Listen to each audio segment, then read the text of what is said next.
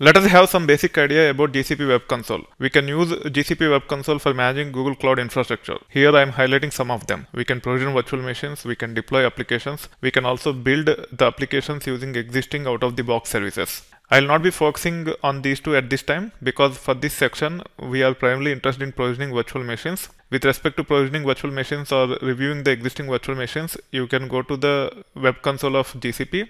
Click on this sandwich icon, which will open up this sidebar. Then you can go to Compute Engine and you can actually click on VM instances. It will take you to the dashboard of the VM instances. At this time I have 6 virtual machines. All of them are in stopped state. I will go through these details at a later point in time, but this is where we'll be spending a bit of time with respect to this section in the pursuit of provisioning the virtual machines.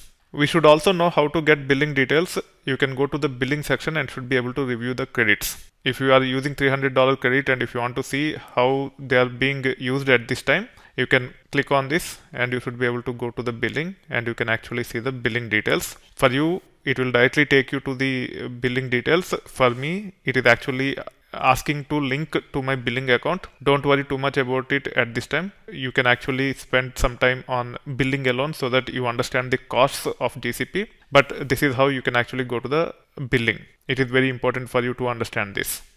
For this section, in the subsequent topics, we will be primarily focusing on this provision virtual machine, stop and start virtual machine, and also we'll understand how to configure firewall rules for the virtual machine created so that we can access the services that are deployed on top of the virtual machine.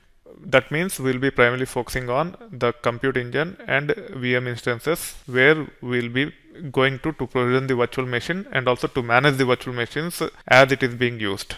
So that being said, as we signed up for the GCP and also as we understood the GCP Web Console up to an extent, let's look into the GCP pricing.